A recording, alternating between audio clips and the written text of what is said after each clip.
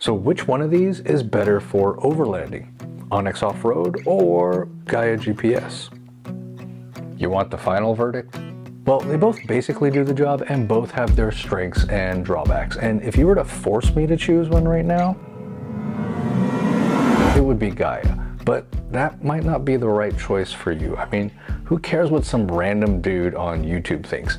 I'm just gonna give you the info so that you can determine which one is right for you. Before we dive into this, full disclosure, I've used GAIA GPS for quite a while now, and I've been using onX Offroad for almost 2 years. I am not sponsored by either one of these. I do have an affiliate link for onX Offroad through an affiliate network, and I applied to be a GAIA GPS affiliate months ago, and they've sadly ignored me. I'm gonna try to be as impartial as possible, but you kind of know how that goes. Personal bias always comes through to some degree. And keep in mind, I am very specifically looking at both of these through an overlanding / car camping lens. If you're not familiar with either of these, they're both essentially services for GPS navigation and mapping with offline capabilities. For the purposes of overlanding, you can plan trips with both of them. That is, in North America you can, and I'll talk a little bit more about that in detail later in the video. So I'm not going to be talking about every single feature that these two have to offer because there are just a lot of similarities. Instead, I will be discussing how they differ in this video. Alright, so here we go. Let's start off with subscription pricing. Yes, both of these are subscription services, but no, neither are creating agenda-driven divisive content. Let's start with GAIA. So GAIA GPS does offer a 7-day free trial, and then on the screen it looks like there's 2 different types of subscriptions, but really it's just one.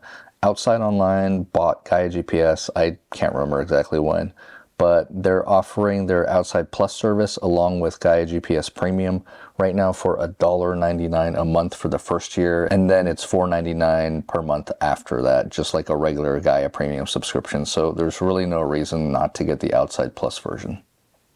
With onX Offroad, there are 2 different types of subscriptions. They also offer a 7-day free trial too. So there's the Premium for $34.99 a year, which is the version that I have, and then an Elite version that's $99.99 a year. And it offers everything the Premium does, obviously, and then adds in private land information, which I'll talk a little bit more about later. I've never tried the Elite subscription level. Apparently there's extra perks with like discounts through certain vendors, things like that. Okay, so let's take a look at some actual maps here. Right now I'm on onX and I've got GAIA loaded up here, and they're both kind of zoomed in on an area of Stanislaus National Forest in California. And first thing I want to talk about is map layer. So with onX, you get a few options, and they're mostly down here. Right now I'm in the standard 2D topographical mode. We have satellite imagery, of course, and then a hybrid mode too, which is just, you know, mixed between these two right here. And basically what you have here is obviously your normal maps with, you know, highways, roads, names of cities, some points of interest, things like that. And then on top of that, you by default, you get public land layers, which is all these shaded areas right here. So we've got the shaded green area, which is public land, and the unshaded area, which is not public land. And then all these little dotted lines you see here all over the place are different types of dirt roads and trails, which are the MVUM layers. That's multi-vehicle use maps. So your normal kind of map plus a layer of public land plus the MVUM layer. And that's what you get with onX. In addition to what I just said, you have these filters right here. So I'm going to select, for overlanding purposes, high clearance 4x4 trails and full width roads. Now you see a bunch of those dirt roads and trails highlighted, which gives you a really good snapshot of where trails are located. I'm going to turn those off for a second though. All right, now let's look at GAIA. So with GAIA, I have a very specific layer selected right now as my base layer, which is GAIA Overland. Let's look at the information on that real quick. So this is kind of like an all-encompassing map layer that gets you a lot of things you want to use for overlanding. And you see a legend right here with all the different points of interest. So you got more information on how to decipher between the different types of roads and trails, and then some land information down here where it's shaded different colors. But you'll notice it's not very distinguished on public land or not here per se, at least not as well defined as onX you see here. So let me add another layer to that, which is public land. And now you're going to see it's shaded pretty similarly to onX here. right? Now we have a pretty similar look. You still have the MVUM information with these dotted lines, different types of dirt roads and trails, and the public land layer. And obviously your normal map stuff as well. So we just saw in onX here that you're kind of limited in what you're able to select as far as map layers. All you really have here, like we saw earlier, is the topo hybrid satellite, and then being able to select which types of trails are highlighted. And I'm going to turn these back on for a second. And I don't say limited as in necessarily it's a negative thing. Being streamlined is not a bad thing either, because you do get a little bit overwhelmed with all the available layers that GAIA has sometimes, and you really have to play with each one to kind of figure out what you need and what you absolutely don't need. Let's go back to onX for a second. And if I zoom in, you start seeing dotted blue lines, and those represent either rivers, streams, creeks, or just water flow in general, like from snow melt, things like that. And obviously there's a ton of it in the mountains here, but almost too much information sometimes, and there's no way to turn just that off. I would literally have to go to satellite only mode just to get that off. The problem is if I go to satellite only mode, I don't get topographical lines anymore. Whereas in GAIA, if we're zooming in, no, I don't get all that information of where all the water flow is, but I still have where rivers and creeks and things like that are. And I have the topo lines, which I can turn on or off. And to do that, we're just going to use the layers. So let me go back to that. Right now I have satellite topo. Well, I can just go to satellite without topo. And now I still have satellite imagery, but without the topographical lines. I'm going to switch it back to how I like it right now. And I'm going to add a few more layers, like wildfires current, wildfire satellite detection, and cell phone coverage with Verizon, because I'm a Verizon user. And the other thing with GAIA's layers is that you can adjust the opacity of each layer. So there, I'm dialing down the Verizon one so it's not as overwhelming, or I can turn it up if I need to see where cell phone coverage for Verizon is. And I can do the same thing with public land layers or any layers for that matter.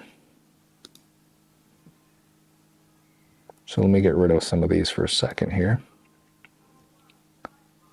Now wildfires, I have two of them selected. One is satellite detection, and I'll zoom out and try to find that for you just so you can get an idea of what that looks like. Let me turn off some other layers real quick just to make it easier to see everything. So that's a current fire. That's from the current fire layer, known fires, and if you click on them, you get some info on it. You can do the same thing with onX Offroad. But satellite detection, however, are these little dots, and I don't see them right now. There we go. These little purple dots are any probable fires detected by satellite imagery. I'm guessing using some kind of information with heat. So there's an extra added bit of information, like you might be able to see a fire before it's actually reported and known and has data on it. Again, onX has current fire information as well. So let me zoom out, get rid of some of this data so it makes it easier to see. And we'll look for a current fire info. Like here's one down in LA here, or near LA. And if you click it, you got some information, current acreage, how much percentages contain, things like that. Sometimes there's a link for a website for more information as well. And that's really similar to GAIA's info. Let me see if I can find that same fire here. Well, they don't have that one anymore, but how about this guy right here? So it's called the STF Query Fire. Here's a link to the website so that you can get some more information on it too. And here's the current acreage. So a lot of different layers that you can use within GAIA. A little overwhelming at times, but once you play with it and get used to it, it's pretty useful.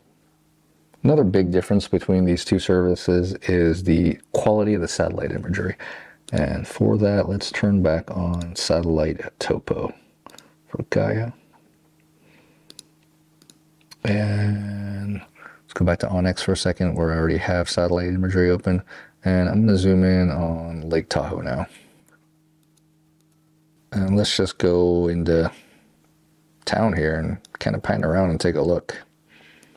And as you can see, I can zoom in pretty far and it's still pretty clear. Whereas with Gaia, try to get to the same spot here. Oop. All right, there's that marina.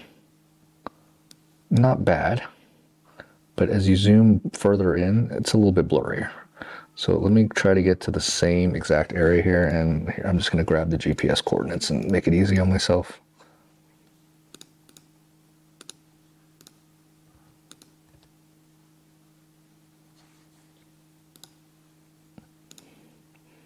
There we go. So that's zoomed in with onX. Let's go to a reasonable amount. Let's say like that. Versus Gaia GPS. Quite a bit of a difference in satellite imagery quality. Next up, let's take a look at the 3D mapping feature in both of these. This is onX Offroad, and I'm going to switch this into 3D mode. I'm also going to turn off the topo lines by just going to regular satellite, and I'm going to turn off the highlighted trails. So let me pan around so we can take a look at, there we go. This is that famous section of Black Bear Pass where you got the switchbacks going on back and forth. And as you can see, as I zoom in, you get a real high level of detail. I mean, you can see 4 vehicles right there. With onX Offroad, you can really see what's going on. Now let's go to Gaia. We're in the same section. I'm going to switch it to 3D mode. I'm going to pan around here, and then we're going to zoom in. I know I have the topo lines here, but they're not nearly as distracting as in onX. So as we zoom in, a little bit blurrier, but it's still definitely usable. And you can see a couple vehicles right here, although they're kind of like blurred together a little bit. Still good, just not nearly as crisp and clear as onX Offroad, as you can see. So Gaia GPS, onX Offroad. Gaia GPS, onX Offroad. So when I'm planning out overlanding adventures, there's one key piece of info that one of these apps gives me and the other does not. So I'm in Gaia GPS right now. The map is on a section of the Colorado BDR, which is this yellow line here, and that waypoint is a campsite I've used before.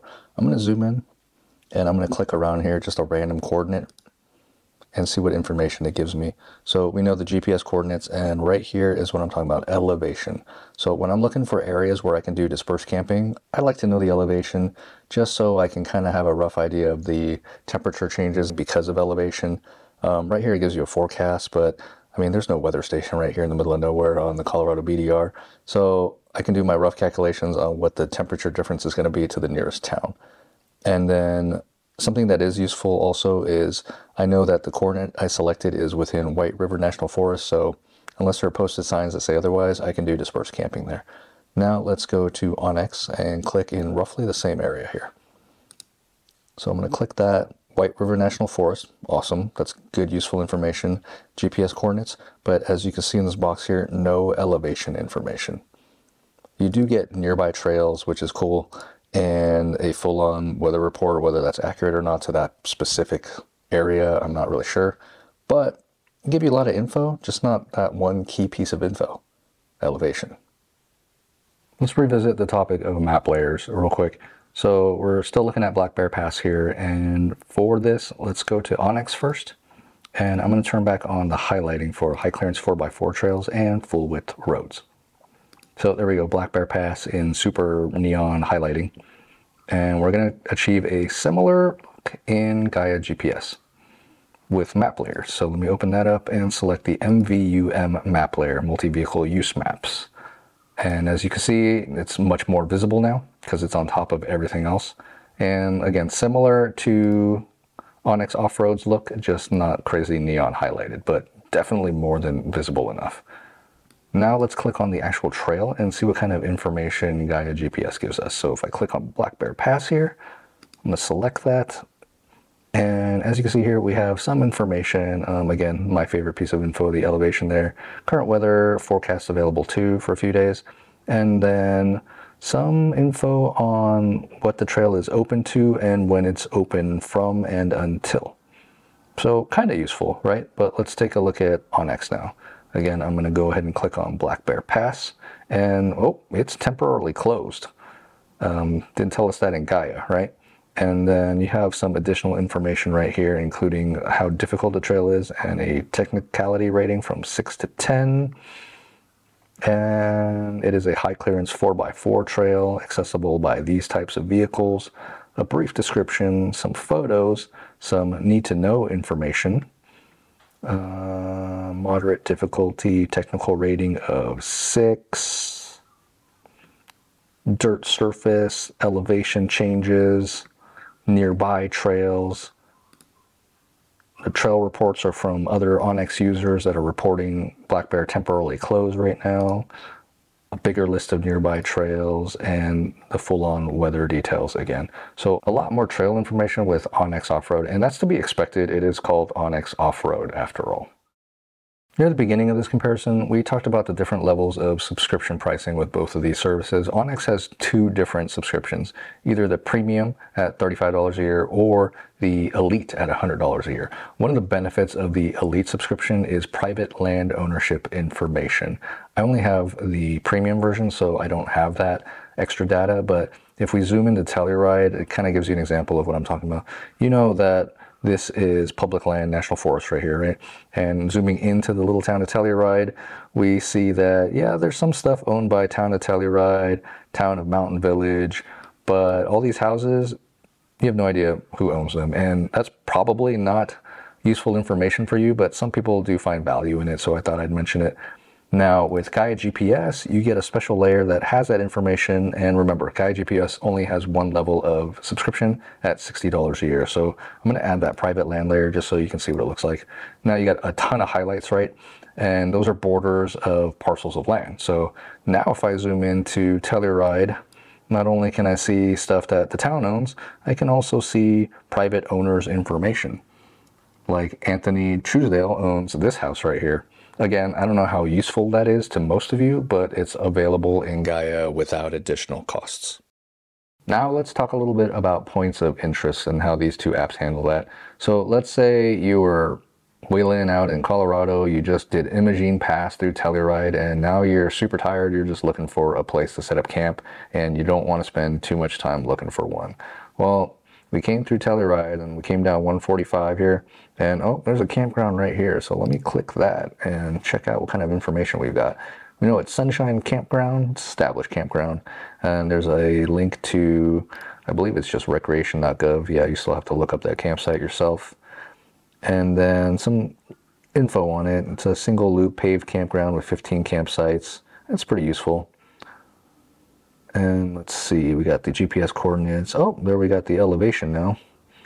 And let's see, some information on the Forest Service Ranger District. Again, nearby trails if there are any, and some weather forecasting. Now let's see what GAIA GPS does. And I see that campground, but before I click it, I'm going to turn on the layer USFS Recreation Sites. So that's US Forest Service Recreation Sites. And now you see them highlighted a little bit more. Now I'll click on Sunshine Campground and select it. And again, a little bit of weather info, elevation, just like onX showed me. I was surprised it even had that. And then a tiny bit of information right here. Let's see, it's got an information link to the Forest Service website. Let's see what's going on with that if it loads. Okay, it's closed right now, and you know, all the info you'd get off the Forest Service website, right? So let me close that, get rid of it.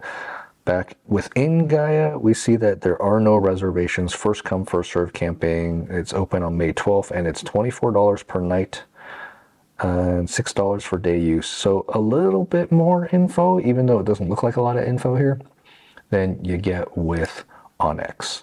Okay, so that's great for like camping information, Forest Service, kind of like points of interest information, but what about other points of interest? I know when I'm out overlanding, I want to be able to explore and see all the things, right? So let me think of one that I know that I've been to recently, which is the Crowley Lake Stone Columns. I don't know if you guys are familiar with that. It's this weird geological formation at a reservoir in California. So let me type that in the search bar here.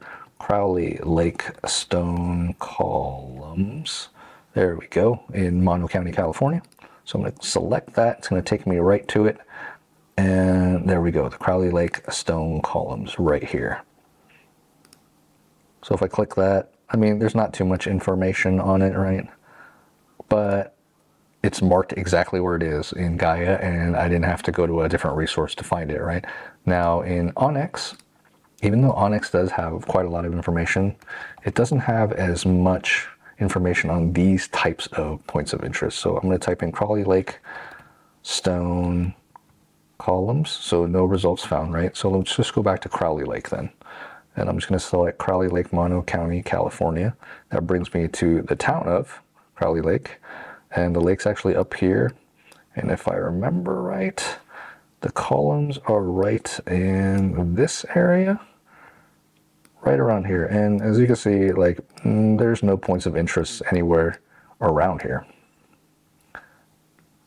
So onX won't have that kind of information for you, but Gaia has a ton of that stuff. I'll give you another example. I'm not always just driving around or camping, and that's the only two things I do. Sometimes, you know, we do a little bit of hiking and things like that too. So if we're in onX Offroad and we're looking at the Mount Whitney area, there are trails all through here, and you can see them right here, right? Hiking trails, that is. And if I zoom in and keep zooming in, you still see the trail, but oh, you zoom in too far and that trail is gone.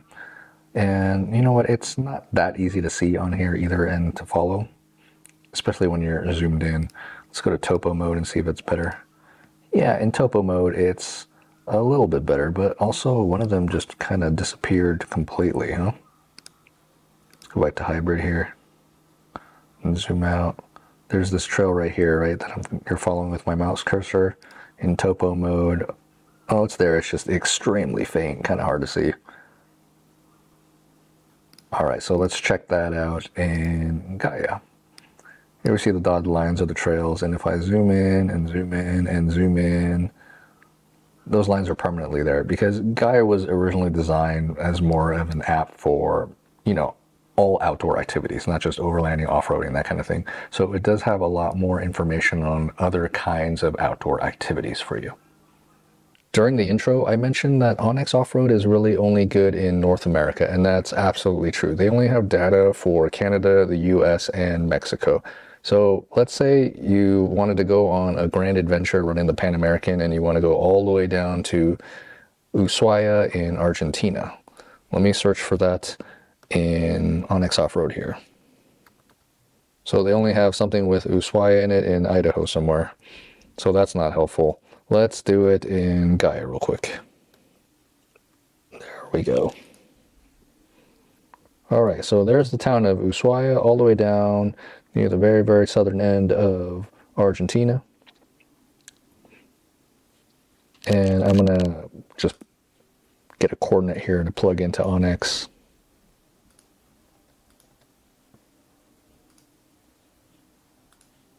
All right, so I've got the same area of the map on both, and you can see there's still a good amount of information, even in South America here in Argentina, with GAIA GPS. So you still have all the streets, all the roads, everything. And in onX, because they have no data for anywhere else other than North America, there is literally no information. All you have is the satellite imagery. So if you are doing international travel, onX doesn't support that at the moment. Sometimes you want to share your data with other people, and these two apps handle it in very different ways. You can export either GPX or KML files in either onX or Gaia, but as far as sharing, it's a little bit different. So with onX, if I want to share data, I've got a waypoint selected here. I'm going to hit the share button and copy the share link. I'm going to open a private browser so that I'm not logged in. So if we go to that URL I copied, you can see here that it wants me to log in order to see that information. So the only way to share data is to another onX Offroad account. Now, if we use Gaia, and I've got a folder selected here called Lost Coast, and that mapped out my entire Lost Coast trip that I did a couple videos for back in August. I'm going to hit the share button on this one. That copied it to the clipboard. Again, I am going to open a private browsing window and paste it. So what I did was I took that URL and put it in the comment section of those two videos on this trip, and anybody can access it. You can see up here that I am not logged in, yet you have all the data in front of you, the routes, waypoints that I marked out, and everything. From here, you can export it to a GPX KML file yourself and use the data however you want. So this part may not apply to everybody. I'm going to talk about the two apps working with Apple CarPlay right now. I don't have an Android device, so I can't speak to Android Auto, but for all the CarPlay users out there, there's a little bit of a difference in the functionality basically of the CarPlay connection with onX Offroad and with GAIA GPS. Let's look at GAIA GPS first. Down on my head unit here, so I have the map centered in on the Alabama Hills, Lone Pine area in California right now. And if I go to play around with the map and I want to zoom out, this is as far as I can zoom out for the CarPlay mode in GAIA GPS. You can zoom in pretty far to get whatever details you need, which is great and typically how you're going to be using it anyways. But you can't zoom out very far if you want to pan around the map to find a different location. However, with onX Offroad, got it zoomed in on basically the same area. And if I want to zoom out to be able to pan around, I can zoom out way further than you actually need.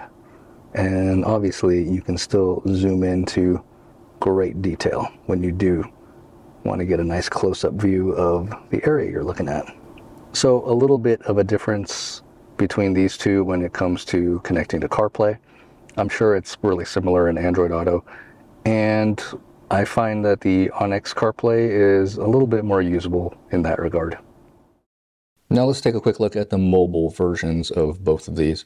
Right now we're in GAIA GPS on iOS. And one big difference between these two is 3D mapping in the mobile version. So for GAIA GPS, since I'm in iOS, I have no access to 3D mapping. I do in onX, which I'll show you real quick. So there you go, that's 3D mapping in onX, but not in the iOS version of GAIA GPS. From what I've read, you do have 3D mapping in Android, but not in iOS yet. So there's one distinction. And then the other one is how these two save offline data. And that's the biggest use for these two, especially with overlanding. So let me show you how that works in these two. So I'm gonna go to offline maps in onX Offroad here. And right now I've got the map centered on an area, which is Gold Lake in Northern California. And I'm gonna create a new map. And when you do that, you see that the box is automatically drawn for you. And this is the maximum size you can have in the box in high detail, medium detail, bigger, and then low detail, which is pretty darn big. And keep in mind that onX is going to save all the data that's available for us. So the satellite imagery and all that. And that's what you're changing here with low, medium, high is the quality of the satellite imagery. Let's go back to high real quick. And you can see Gold Lake is in the center there. It's pretty teeny tiny. You got a pretty usable area around it, but that file size is 1.4 gigabytes. If we go down to medium, in the maximum size you can save, still at 1.2 gigabytes. And then in low detail at a max box size, we're still talking 1 gigabyte of data. You can make the boxes much smaller, obviously, than what we're doing here. So if I go back to high detail real quick, and I really just want like what's immediately around the lake, let's say something like that, and then you're talking like less than a quarter of a gigabyte, okay? And that's still almost 3 miles by nearly 5 miles. Now, if we're gonna do that in GAIA, one big point of difference is, remember, the advantage of GAIA being map layers and being able to choose what layers you want and don't want. So when you save offline data with GAIA GPS, you're choosing how much data you want to save. Right now I've got 4 different layers on here, right? I can remove any of them. I can add whatever I want. Keep in mind that if you're saving offline data, certain layers that require constant updates, like for example, let me find one here. Wildfire's current, that requires current data to update, and obviously you can't save offline data for that. But let's go with what we have with satellite imagery and everything. And I'm going to save offline maps. In GAIA, you're able to draw like whatever size box you want. So let's say I want something, let's just go to the max. Okay, and remember Gold Lake's kind of up in the top left-hand corner there. So that's too big now. You see the information at the top there in file size turn red. I'm going to make that smaller, and we're back down to, let's stop here, 382 megabytes is about the max. It's going to go, oh no, here we go, 414 megabytes, and then that's too big now. So let's back it down to like, there we go, 425. That's probably near the limit. Much larger area than what onX was letting me save, at least in high detail level. And remember, there is a difference between quality of satellite imagery, but not enough that it's a deal breaker for most people.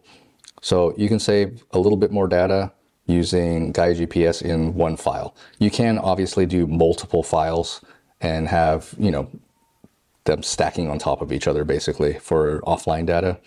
That's not a problem. You can do that with either one of these, but just a little bit of a difference with what you can do with GAIA in terms of flexibility with what data you want to save.